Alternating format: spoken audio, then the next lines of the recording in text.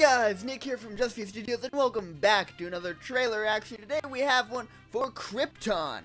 So, I know very little about this. In fact, I'm doing this because I saw it was on the trending page for IMDb. But, yeah, apparently the studios, Warner Brothers, they thought that, you know, Smallville wasn't enough of a prequel.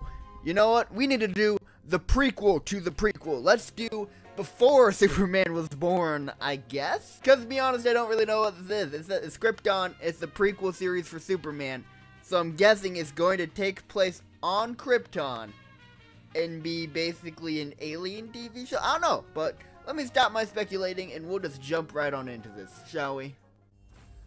Sci-fi. DC. Ooh, turning back the times. Okay. 2018. Discover the lineage of a legend. Alright. Blood of House L will always burn. Ooh, that looks okay.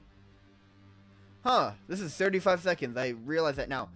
Okay. First off, I will say this shot right here with the big old sun and the planet, that's cool. And then I guess the blood magic Superman emblem is cool. But to be honest, I feel like we got this, or at least enough of this in Man of Steel. Like, that's something that I don't think many people enjoyed about Man of Steel, but I did, was the Krypton aspect of it. But I felt like the, half hour we got on Krypton in Man of Steel was enough. That's like, great, you told me about 90% of what I wanted to know about Krypton. I have very little else that I am urging to know about Krypton that wasn't shown or hinted at in Man of Steel. So, I don't know, is this show really necessary, or is this a DC Warner Brothers cash grab? I don't know. I don't know, to be honest.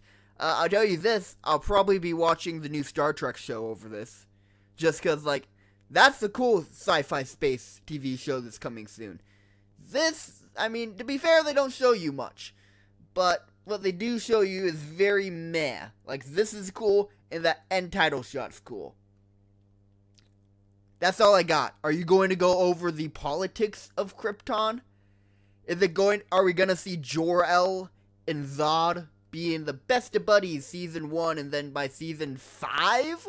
Or what have you? You see the events of Krypton? Like, I don't know.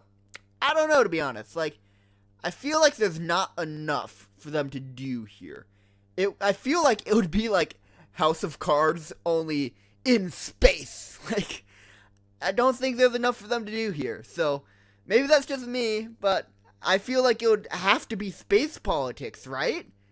Is there enough to justify a Krypton show? I mean, only time will tell, but as of right now, I have to say no.